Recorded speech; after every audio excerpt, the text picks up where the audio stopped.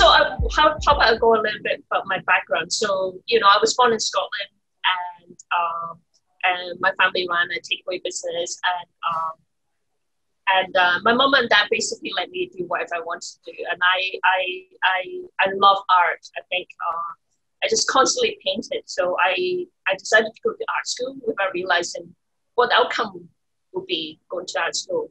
I think going to art school really gave me a good foundation of understanding. The art school was really good. It had multimedia, and I could do fine arts if I wanted to. So I think this was a good base when I decided that after art school and growing up in Scotland, my entire life I've been in Scotland, is to make a complete change and go all the way to Hong Kong and see what it's like to actually, work in Hong Kong. And I think with my kind of background, I applied myself both in production, and I started shooting, working for a company called Salon Films. We did a lot of production work, but at the end of the day, I really wanted to try out what animation was about. So I entered into the world of animation through Central Digital Pictures. And then there I got to explore what it's like to work for commercials. And but I think finally, after being in that kind of industry for a few years, I realized I was very good with people. And I felt like being an animator, you always seem to be confined to the office, and you and your computer as well. That was so I decided to try producing. And so for a number of years, I wanted to see what it was like to try and get to, be able to make films for myself and be creative that way. And so it took me quite a while to get to where I am right now. And I had a lot of, Hong Kong was great because it seems like a pool of everything. It seems like people don't mind if you worked a bit in commercials, you've worked a bit as an animator, you've worked a bit in movies. They seem to be okay if you're versatile. So I think Hong Kong really gave me a good kind of sense of foundation to be able to apply myself. Now being a fully fledged filmmaker and having a few films, under my belt, I feel like Hong Kong really made me the filmmaker that I am today.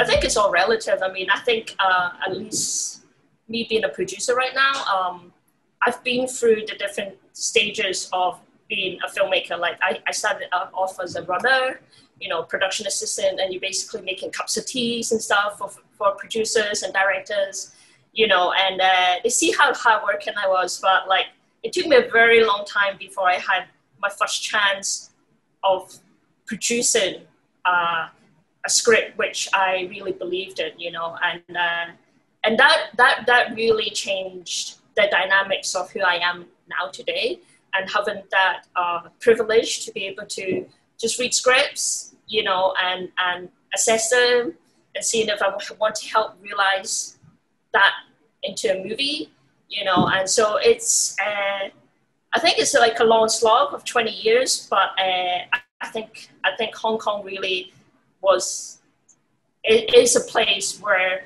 they don't mind you being versatile. So I think everything is all relative. And so with me having a foundation in art, I find myself with projects. I don't mind stepping back into doing commercial stuff. It's all skills which I can apply to these different elements. And being a filmmaker now, it's all just the same. It's like a longer commercial to me, So yeah, I hope that answers your question.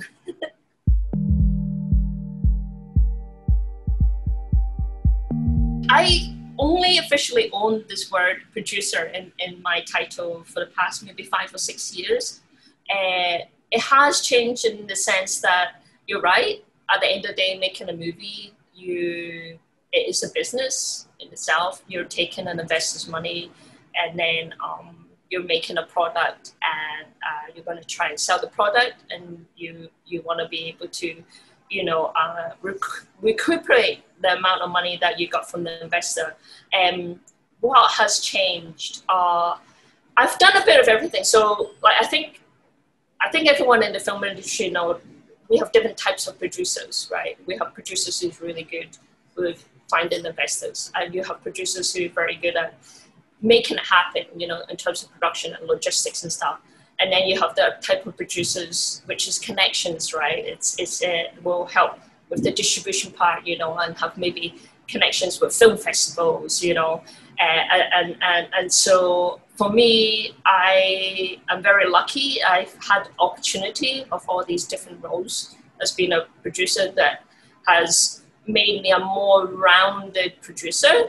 So when I take on a project, I already have had experience in finding money, in distribution, you know, in actual physical making of the product. For me, the easiest part of being a producer is actually making the actual product. I find that the money side is hard, and the distribution side, but actually filming side, to me, it just comes naturally. Like, I go on a film set, I know what's going to happen. I know if I need to solve problems, I solve it. You know, I'm that type of producer that really is hands-on, want to be there, out in the thick, you know, in the rain, you know, in the sun. You know, that's the type of producer that I find myself really excel in. The other stuff, it's hard. It's hard. It's not easy. I think the hardest part of making a movie is definitely trying to find the right investor for your film.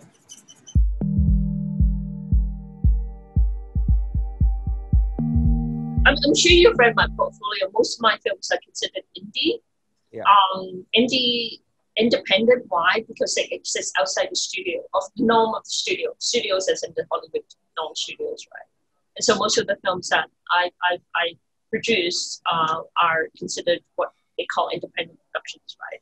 So I'm not quite sure about Hong Kong, why we never managed to get together. But for me, for sure, one of my movies called I Miss You When I See You, we really literally made it for very indie cost, like micro budget, I would say. And I think that gave me an opportunity to explore independent musicians. And one of my favorite things about this movie, and I was just talking about this movie yesterday, and we made it about maybe 3 or 4 years ago now, I think 3 years ago. And the music is just amazing. I mean, he wrote the music from scratch, watched the film, you know, and he's a musician, you know, and I generally, when the director and I met with him, we're like, wow, it's just like, cannot believe that this guy writes such amazing music, but never really given a platform to be able to for people to really realize who he is as a musician. And so I think for me, one of my favorite part about the film is not only the film part, but the music really brought it alive. And I think when you make and the moving image, you have to, it goes hand in hand. I think you can't have a really good moving image without music. I'm very fortunate that I do have people in the independent music scene here in Hong Kong, and I slowly have realized that they also don't really get, I mean, you know, they don't really get an opportunity to be really, you know, for people to realize who they are, you know, we also have limited venues as well, and obviously during COVID, it's even more difficult being a musician and a filmmaker, right? So I would love an opportunity to help realize any independent musicians out there and put this combination together. I'm sure it'd be fantastic. And I totally understand what you're saying when you see this in Denmark and other countries, because I mean, at heart, I'm still Scottish. I see it happening over there, and so I cannot apply it over here in Hong Kong. And I think we just need to get together and really just like during these COVID times, I think we need to just have that opportunity, maybe synergize, and maybe something might come out of it. So I'm more than happy if this is a proposition here. I would be more than happy to be able to apply my filmmaking skills to the music industry, especially the independent music industry. But I do see a lot of small independent music videos being made, and my friends are moving into that. Like, I see a few of my friends and helping these smaller musicians to make these very nice niche, like kind of microfilms, or what we call short films, you know, and they're very, very alternative, you know, and I like that. And I like seeing my friends, you know, exploring in that medium. And I think it's more flexible as well with the independent musicians out there. They're more versatile, they're more open to something different, you know, like that you won't get, you know, with a more commercial artist, right? So I think maybe that is the issue there. You just need to get together, I think.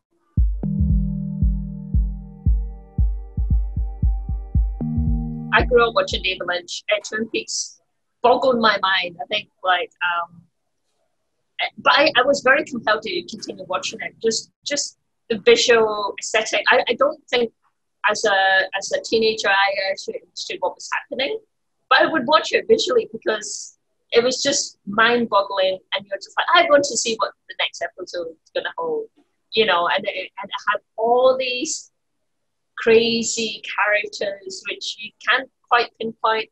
And even when you got to the end of the series, you're like, what did I just watch? Like, you know, and I love that. And I think Twin Peaks did do a new season maybe 2 years ago. I don't know if you had the opportunity to watch it. I think I saw a lot of my friends by Facebook or whatever were like all excited. It's like, oh wow, it's like Twin Peaks again. Is it gonna really, you know, be another mind-bending kind of series? And it was. And some of the hardcore fans, obviously, they were like, oh, I'm not quite sure about it. But for me, it was a more updated version, you know, using new technology and visuals to realize more of what the filmmaker wants to say. I'm a huge fan, and I love like mind-boggling films like that, you know. And I think it gathered more fans. I think it definitely put David Lynch back on there, and hopefully the younger generation can see that, you know what, like films, they don't really need to make sense. Sometimes it's just like, I just want to watch something that just takes you away from this COVID world right now. Why not? You know, if you can convince an investor to give you money to make a film like that, why not?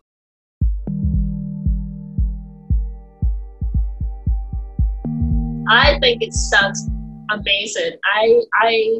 I grew up with these idols, and it's so sad that they're not with us anymore. But I think if we can somehow bring these three people back and put them together on the screen and be able to make some kind of content like that, I think tickets would sell out in seconds. I mean, literally, these three icons together, it's just wow. I mean, even just you mentioned those three names together in one sentence, it's just blown my mind. I don't think you need much in the sense of the story. It's just like three people together are already like, wow, you just want to sit, not 20 minutes, and probably an hour and a half with these three people.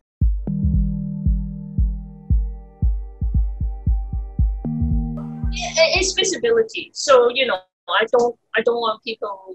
I think one of the reasons a lot of media is misrepresentation of our queer community, like like queer characters are serial killers, or things like that. It's like, for me, I have to make change as a producer and be very mindful what I'm reading on paper is good representation of the community that I represent. I'm very much, I work for the Hong Kong Lesbian Gay Film Festival, and when we selectively choose films around the world, and I've seen in the past 5 or 6 years, there have been, incredible films are being made, and we have more and more choices. I feel, this year we went out specifically to try and find content that is a little bit more lighthearted, but these are good representation, because you find a lot of these filmmakers either has transgender actors, actresses, or written by queer filmmakers as well. So these people are very mindful of what they're writing. It's them, they're putting themselves, on the big screen, but representation is very important.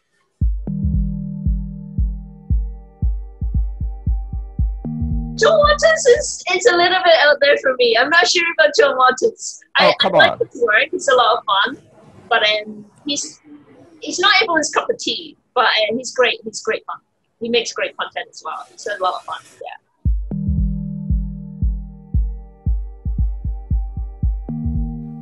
I think it does. I think you need to embrace it. I think I've come from an age where there was no social media, right? No mobile phones. And I made movies. I started my career making movies on 35 mil, right? Everything was like, whoa, you need to wait before things come out, you know, editing, da, da, da. But now everything's just so instant. There's a lot of crap out there, but there's actually, if you look carefully, there is actually really good content out there. And I'm all for, I did a panel last week for the Hong Kong Literary International Film Festival, and they asked a question about embracing the digital age. I think, you know, born when I was born in the 70s, I think we need to move with the times. And I think I would love to, you know, with the right project, I'm more than happy to you know, go use 35mm. But I think with the new digital age, it gives a lot of flexibility in the way we tell stories. And I think during COVID times, what I saw a lot of, and you saw actors doing, is they made their own little short films, but it was the content that really made it. It wasn't really like technically, they weren't DPs or anything, but it was just the way they delivered their dialogue, and they wrote things between them. It was just so much fun to watch because there was nothing else to do. Said, why not just make some fun social media stuff, you know, for people to enjoy? And it was just fantastic. And I just saw these actors just like doing these little plays, but they weren't even in the same space. They were just like writing these things, and I think it's great. And these are like A-class actors we're talking about, you know. And I think we need to move with the times. I think social media is a great way of promoting my movie, my last movie, Go Back to China, which I released. Last screening was last week, 2 weeks ago. And we rely heavily on social media and word of mouth on trying to get, you know, people to come to see the film, because we're a small independent production. The only famous actor we might, you know, people might have heard of here in Hong Kong is Richard. You know, Richard's like a veteran. And you know what? There was these kind of like, you know, grannies and granddads would come and say, oh yeah, I'm coming to see this film because of Uncle Richard, like Richard, because, you know, I saw the film last week, but I just thought it'd be fun to bring my other friends, because it's such a light-hearted film. I think we need films like that. It's like, we support Hong Kong films, and they were so cute. It was just really lovely to see them go and see my film like that. So yeah, I think we need to move with the times, and I think digital social media is a good thing. There is a lot of bad things, so we need to know when to switch off, and, you know, and limit yourself. You have to limit yourself, you know.